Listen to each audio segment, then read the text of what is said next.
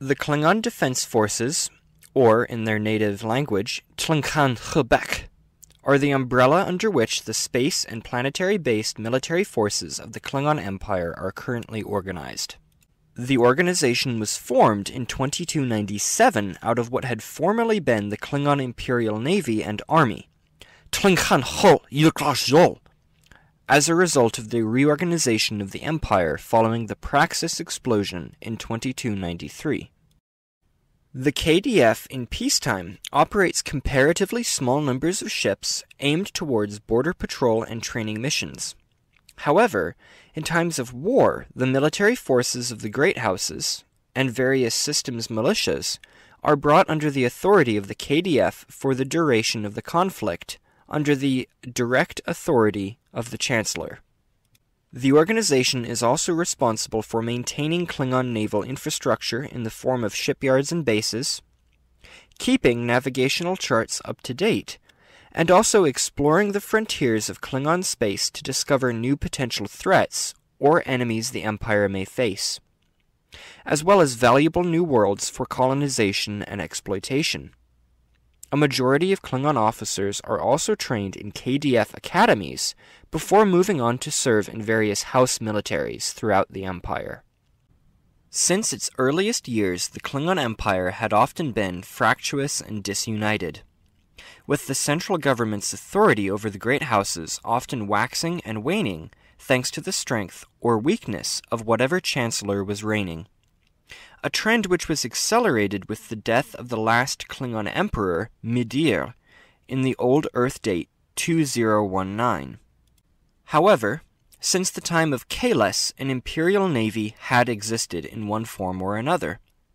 with great houses permitted to maintain only a handful of smaller warships for their own personal use, leaving the role of interstellar warfare the exclusive job of the imperial navy, as the forces afforded to great houses were best suited for local defense and law enforcement. By the time of the Praxis explosion, the Imperial Navy had existed, in one form or another, for the better part of 6 centuries,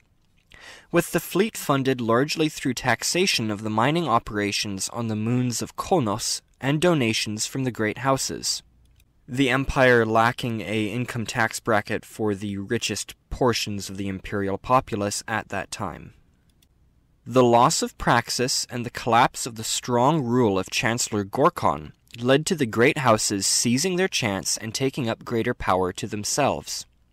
with much of the imperial fleet choosing to enter into the employ of the houses, as the central government could no longer afford to pay the wages of their crews or even basic ship upkeep.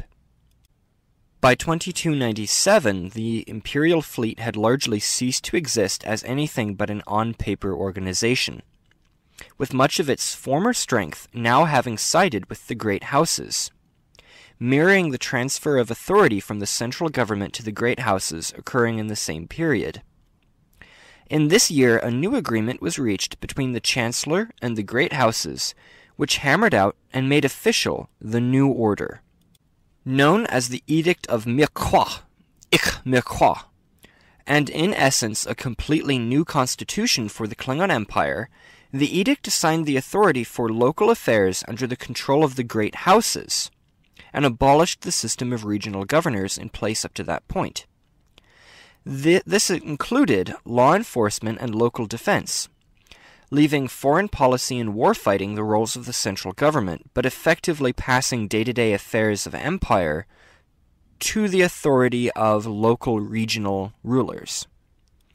Now permitted to field large naval forces of their own, the great houses swore to obey the central government in times of war, and to maintain their forces to a standard of training and modernity set by the newly formed KDF. Since its inception, the Klingon Defense Force has had a colored record, ostensibly remaining neutral in the internal affairs of the Klingon government. KDF commanders have often picked sides in the squabbles of the great houses, and supported conflicting claimants to the chancellery in the frequent Klingon civil wars which have marked the post-Praxis political environment. However, no one can dispute that in the post-Khitomer environment, the KDF has held its crews and ships to a very high standard of professionalism and alertness, often in sharp contrast to the lax standards that the great houses hold their own forces to. The KDF has seen frequent combat against both internal forces and external threats during its decades of existence, notably fighting against Romulan and Gorn forces along the borders on a number of occasions. By the 2360s, the KDF had a largely tarnished reputation within the Klingon Empire. Often seen as little more than mercenaries who, while competent fighters, often found themselves divided when it came to internal governmental affairs, with its perception outside the Empire varying depending on the degree of interaction between a given state and Klingon Great House's forces. Things began to change for the KDF as the tensions in the Alpha Quadrant gradually expanded, with the KDF introducing a series of capable new starship classes, greatly modernizing its own fleet, while under Chancellor Gowron, the KDF received much increased funding to permit it to grow to a size rivaling the late Imperial Navy of the 2290s. The war between the Klingon Empire and the United Federation of Planets, as well as the Cardassian-Klingon War of the 2370s, saw the Empire enact total mobilization for the first time in the organization's history, with the forces of the Great Houses being absorbed into the KDF and not drawn down afterwards. The Dominion War, which broke out shortly after the earlier wars were concluded, saw the KDF engaged in nearly constant fighting against Dominion forces, fighting alongside Federation and later Romulan fleets right to the very end of the war in some of the most horrific battles of the conflict. Since the war's end, Chancellor Martok has resisted calls to return ships to the Great Houses. Instead, there are rumors that Martok, as a part of his modernization and reform efforts, intends to reorganize and restore the Imperial Navy and wrest away the military power of the Great Houses.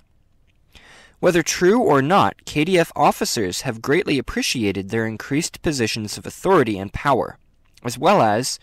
if only temporarily, no longer having to worry about a disgruntled Great House sending its forces against the Chancellor. In peacetime, for much of its history, the KDF has divided itself into a number of sector commands, each led by a general. Overall, owing its allegiance directly to the Klingon Chancellor, the KDF also features a significant dedicated supply and logistics section attached to each sector fleet. The exact size of the sector fleet varies depending on where the sector is located, with border areas understandably having the greatest concentration of ships,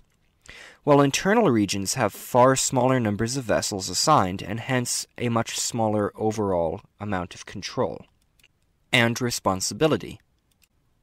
Each sector fleet is composed of several task forces, flotillas, and wings of various types of vessels, with most of the KDF's strength being made up of varying models of birds of prey. Although formed as a response to the harsh reality the Klingon Empire found itself in the late 23rd century, the Klingon Defense Forces have proved themselves in recent years to be a formidable and capable organization, more than living up to the legacy of the Klingon military's storied and long past, proving itself more than capable in the crucible of modern interstellar warfare. Huge shout out before this video ends to my Patreons for making this video possible. You may notice that this is a redone version of an earlier video of mine. This is part of a series I'm running where I got a new microphone and better audio equipment due to Patreon, and I've been going through my older videos and redoing them because in those older videos the video quality or the audio quality was not great. So, thanks to them for making it possible.